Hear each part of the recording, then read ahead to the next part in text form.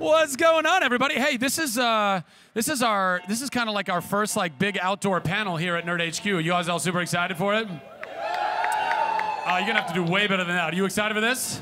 That's a little better. Who's ready for some Riddick? I should hope so. Well, ladies and gentlemen, without further ado, from Riddick, please welcome David Twohy, Katee Sackhoff, and Vin Diesel.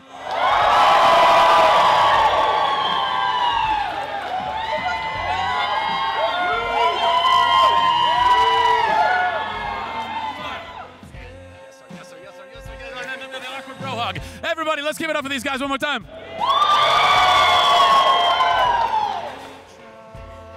Hi.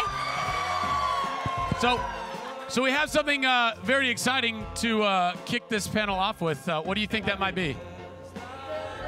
Gonna be a little footage? You guys want to see a little Riddick? Let's play some.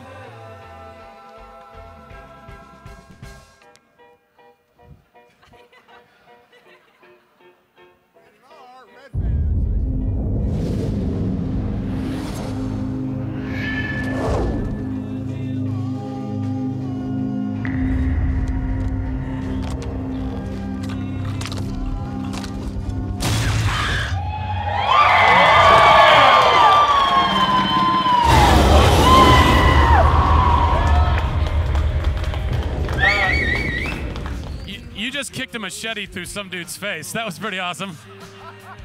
I'd like to do that one day. They wanted rated R. You asked for rated R, you have rated R. So are we going to questions now? Am I getting the nod to do questions? Yes? Is that what we're doing? Yeah? Questions from the audience. All right. The lucky few right here. Lucky few. Thank you. Welcome to Comic-Con. You know. Thank you. All right.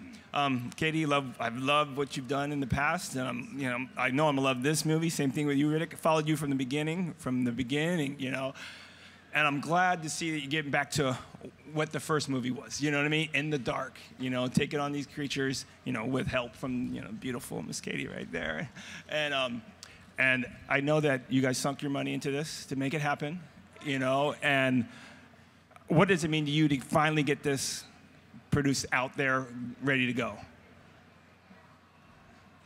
For me, it's been 9 years. I mean, when David and I went to Universal for Chronicles of Riddick, people don't realize this, but we gave the studio 3 leather binders that were locked. And they were for 3 different movies. And we only gave the head of the studio a key for the first binder. Okay. So way back then, we had dreamed of all the places that this mythology would visit.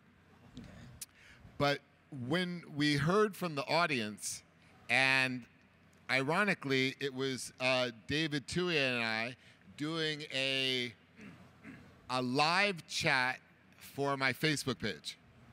And the response came back overwhelmingly one-sided, which was, give us this rated R Riddick. Yeah, okay. They've got Fast and the Furious for PG. That's the 4 quadrant. Give us the dark yes. Riddick.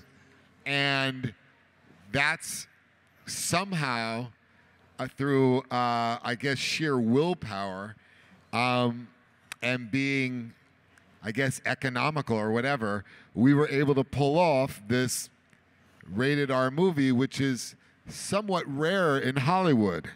Because, as you know, when we did the Chronicles of Riddick, we opened up the mythology.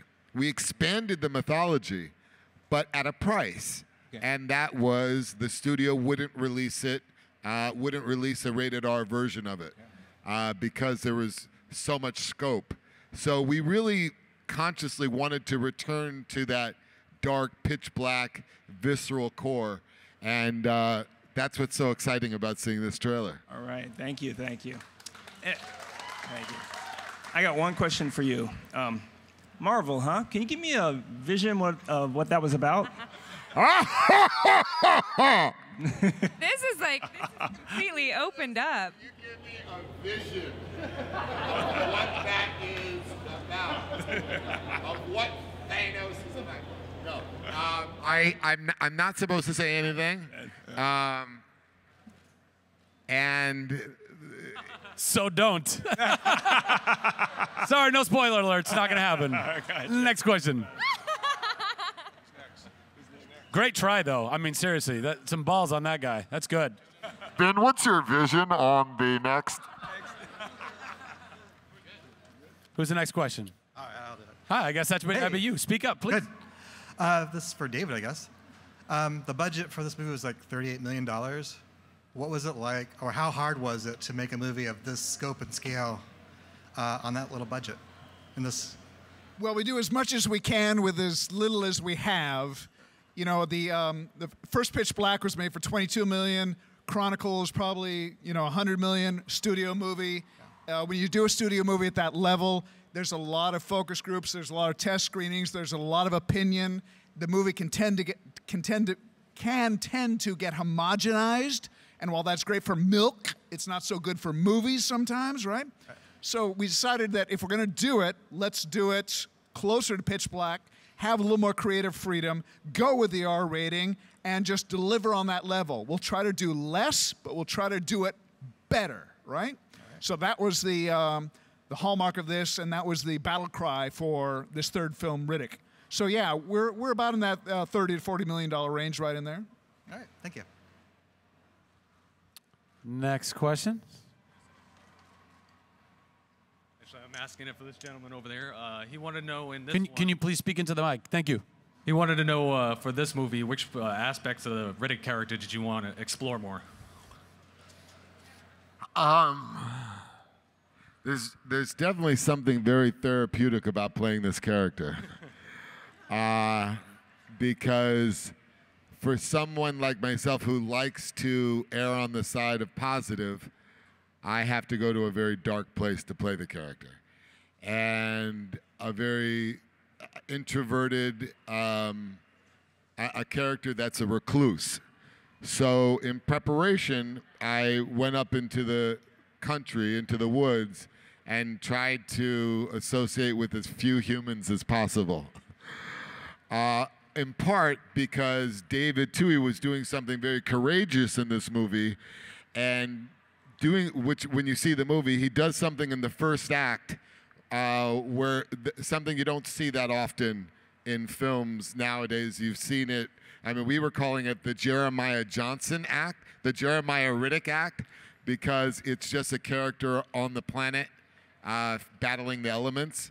And so that kind of being on screen that long with nobody else to work off of or to interact with called for somewhat of a recluse-like, woodshed-like process in becoming that character.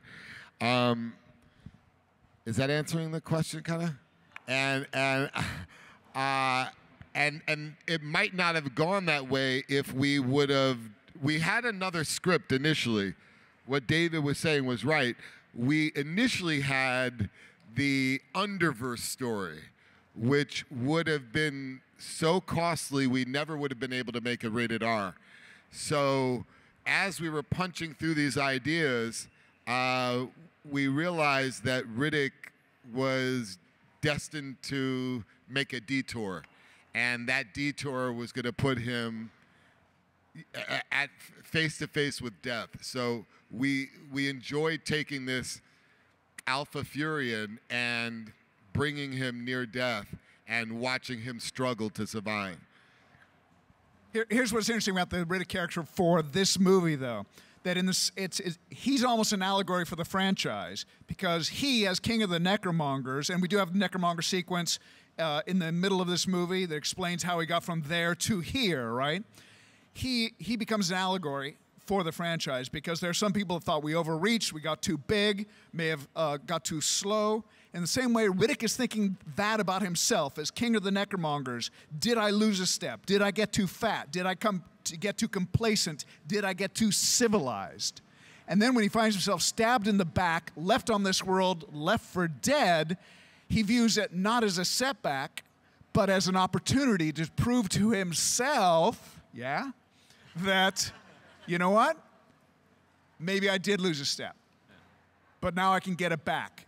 Now it's just me proving myself against this world, which is filled with tooth and claw, right? So if I can survive this, I can survive anything, and I can find the animal side again. So it's kind of cool that Riddick's character is an allegory for the franchise as a whole. And we like that. So we embrace that. We recognize that, and we embrace it. Good answer. Good answer. Who's next? Hi. I kind of have a statement and a question. First, I was at the panel earlier, and I got to tell you, I've been a Riddick fan for forever. But interacting with y'all and seeing you and just all that, you guys are so cool, and your intensity is awesome, and it makes me like, it takes my love on a whole nother level. So thank you for doing this for the fans. Yay, seriously, thank you. Like right now, I'm like, yeah, I feel you. And then the other thing, so it's interesting that you talk about being isolated and the character development for Riddick. I want to hear about the Space Wolf. Can you tell us a little bit more about that? The Space Wolf? Dogs? Space Wolf? Yeah. The jackals. The very loved character. You haven't seen the movie yet? No. No. I'm talking about for the new one. There's a promo the promo art. Yeah, with a dog. Yeah. We call it a jackal. It's referred to as a jackal in the movie, but it is like a space wolf. Yeah. Then there's people that are way back there that probably need you to. Oh, sorry, guys. I'm feeling. See how intimate I feel? It's like, let's. See, can I have another drink? We were having a moment. It's okay, Vin. We were having a moment. We were having a moment. I apologize, guys, for those back there. We were having a little small moment. I apologize. Thank you. It's a real special character, this jackal. Uh-huh. And I think it plays into what David was talking about earlier. The relationship between Riddick and this jackal will be something you guys will really appreciate. Okay. For dog lovers. And it's in keeping with, Riddick having that. He always has an affinity with somebody that's been beaten or is abandoned or left for dead in the way that you'll see in this movie. But we every time people have seen the movie, they walk out of that movie really in love with this jackal. So I think you're going to appreciate this. Thank you. I appreciate it. Hi. So I just wanted to say, Vin, I love Iron Giant. It's one of my favorite movies. And Katee, Battlestar is one of my favorite shows of all time. My question's for Katee. A lot of the characters that you pick seem to be like strong, independent characters. Is that something you seek out, or do they just come to you with those characters? It's funny because I actually started in this business in comedy, and I kind of, I always played the little girl that was always kind of lost and whining and crying, and then I got Battlestar. And all of a sudden, I was like the go-to tough girl. They're like, we need someone that can shoot a gun. Just hire Katee. It'll be fine. She'll figure it out. And I am drawn to the characters. I love the strength of these women. I love trying to give these strong women a vulnerability and give them layers that makes them different than what you would think they would be on the page. And I'm also kind of a wimp in my own personal life. I tend to, I call it kvetching, but you might call it complaining a lot because I'm kind of a baby. So I do like to play these tougher characters because I find it it takes me back to my roots of running around with like my brother and all his friends on a farm and being like a little tomboy. So, and I like to, I don't know, it's cathartic. I like to shoot guns and punch people in the face. Is that wrong? It's wrong. It's slightly wrong, but I'm saving a lot of money on therapy. So it's totally fine. Next, do we have another question? Oh, we're out of questions? We can't be out of questions. Katie, will you marry me? I'm kidding. Oh, wow. No, he has a That's how question tough she right is. in She was front, but you're not posing- by the microphone. What's your question? Yeah, my question was actually for Vin and for David, and that is the fact that since you did have the two different budgets, the first Pitch Black was sort of a nitty-gritty exploitation film that I loved, and then you went completely epic for the second one. So I know you were trying to get closer to the tone of the first film, but how much of the second film did you try to retain in that? How much of what happened to Riddick in that second film plays into this third film? I mean, it's a great question, and it's kept us up many a night. I mean, so much of the development process was dealing with that exact question because there's so many fans of Pitch Black, and there are so many fans of Chronicles of Riddick, and there's an age gap between the two. Anybody that's ever played a Death Knight in World of Warcraft knows what a fucking necromonger is and where they got the Death Knights from. Just to be real here. Just to be real here, guys. We're coming in easy.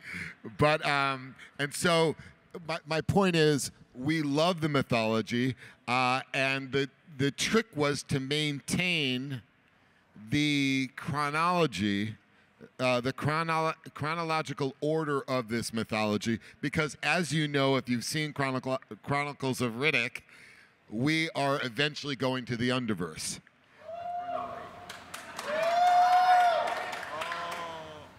Yeah! I've just been told we got 10 more minutes to open up questions for you guys, so I'm just gonna go do what the lovely Katie just did, and I'm just gonna bring down, so who's got a question right here in front? Right here. Vin, you seem like a guy who really dives into passion projects and puts all into what else passion projects are you looking forward to doing? You have coming up, you know what I mean? Good question. How does the world know my passion projects better than I do? It's very funny that you say that, by the way, and I'm not supposed to say anything.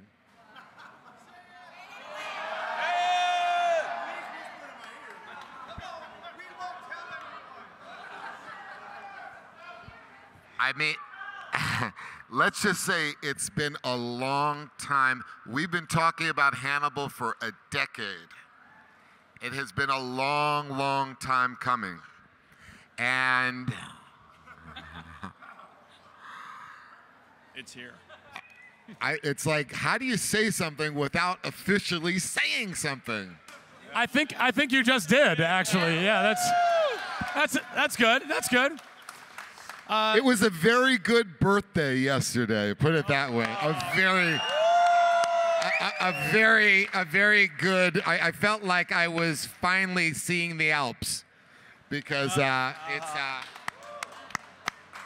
Anybody else up here have a question right now? Yes, I see some hands back there. Hold on. Yes, ma'am. What would you like to ask? Right. This question's for Vin. I just wanted to find out. Hi. How you do a lot of your own stunts, and what do you do to train for all that? Kind of heard that. Yeah. What do you, for all your own stunts that you do, because you're awesome, what do you Right. do to train for all that? Well, it depends on what role I'm playing. For the Riddick character, it was more about core strength. So I was training this core strength regiment with some UFC fighting friends that I have. Each role is different. Each role calls for a different kind of training.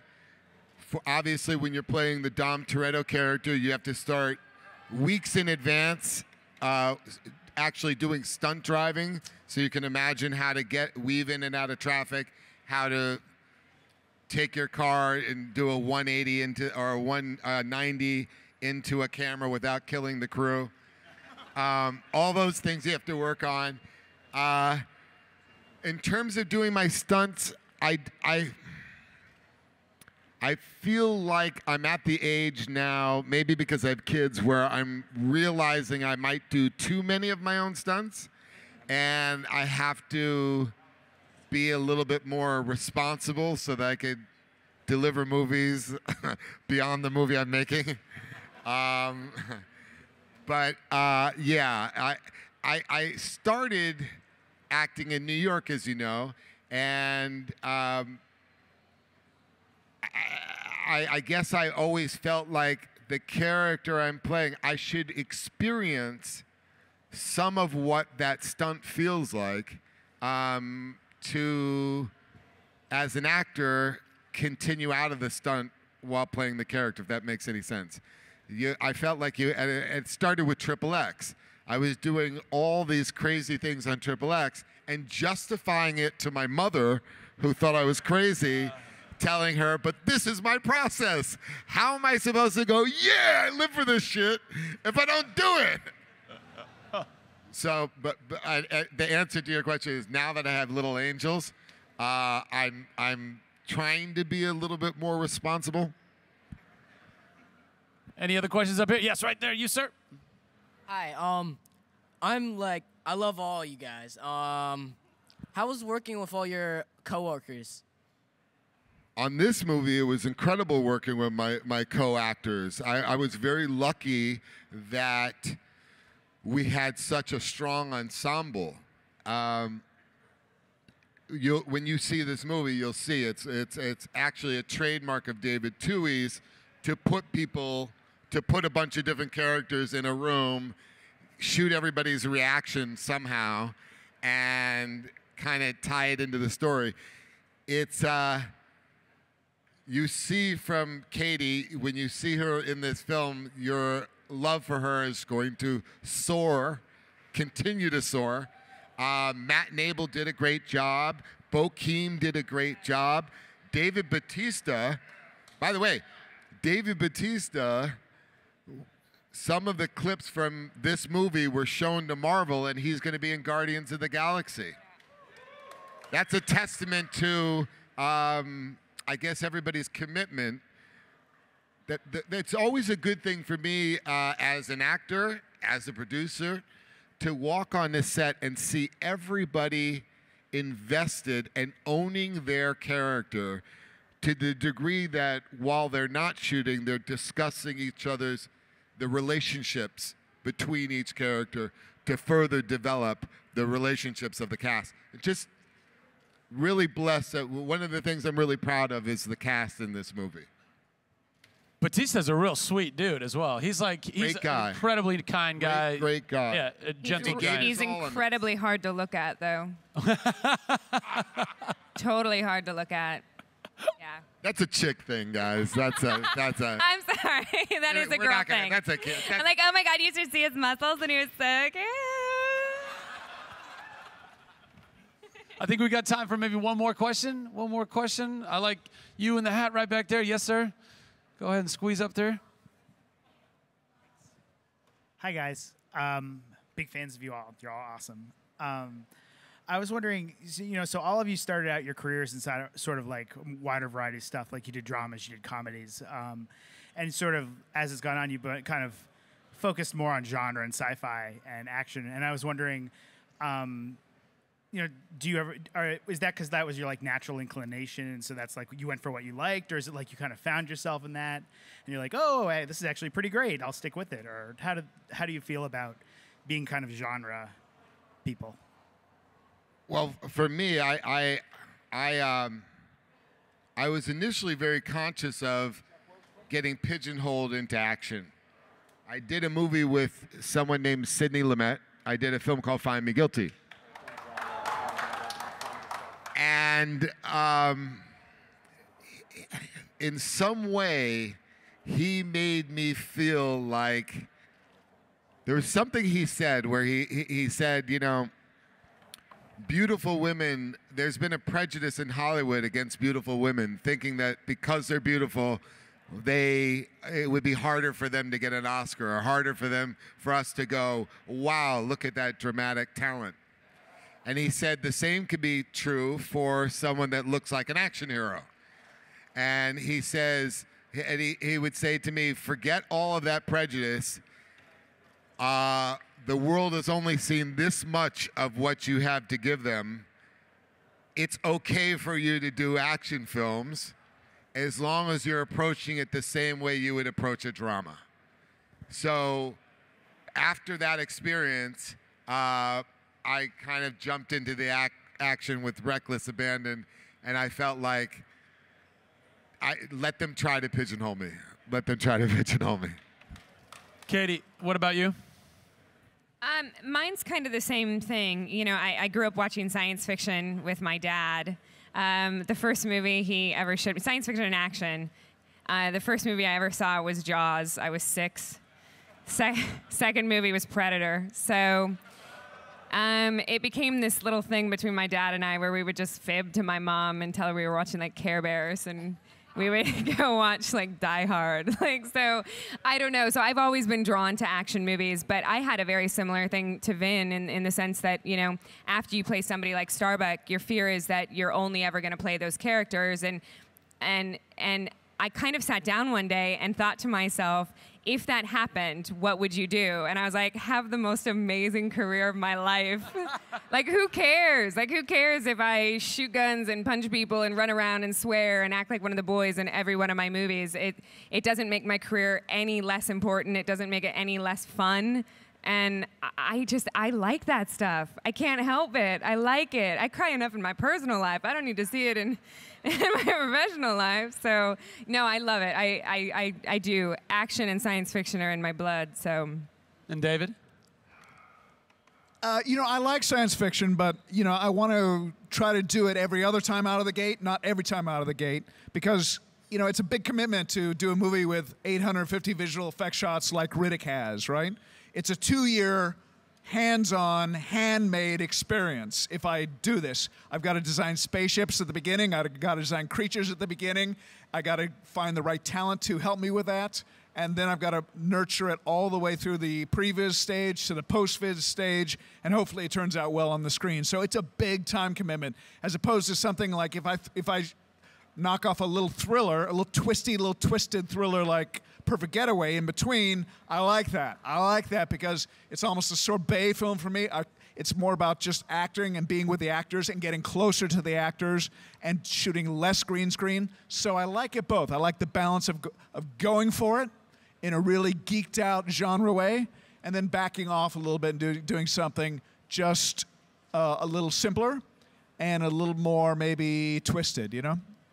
If you guys don't mind, I'm not in Riddick, so I'm just but if I could offer just one sentiment, which is, I think working in sci-fi and fantasy and genre is part of the reason why I enjoy it so much is because of you guys, because there is not like a comedy con, there's not a drama con, I mean maybe there is, I've never heard of it, but genre and sci-fi and fantasy is you guys. You guys love that stuff, and we love being able to bring that stuff to you, and the passion that you give us for the stuff that we get to make it's unparalleled. So thank you guys so much for coming here today. Let's hear it for David and for Katee and for Vin. Make sure you all go see Riddick when it comes out. Thank you guys so much for coming today. Thank you, thank you. Let's clap them off the stage, everybody. Keep giving them love. Keep giving them love.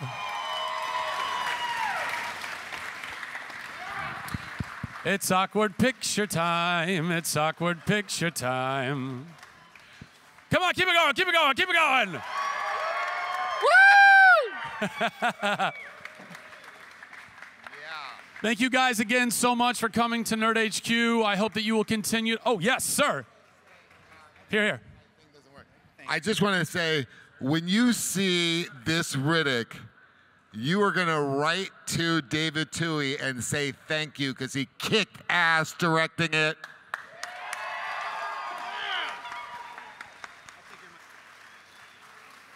Thank you guys so much for coming. Please feel free to hang out.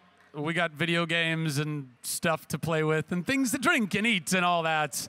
And keep coming to panels. If you haven't seen a panel with us already this weekend, other than this one, of course, come and I love you all and God bless you and have a great day. Bye.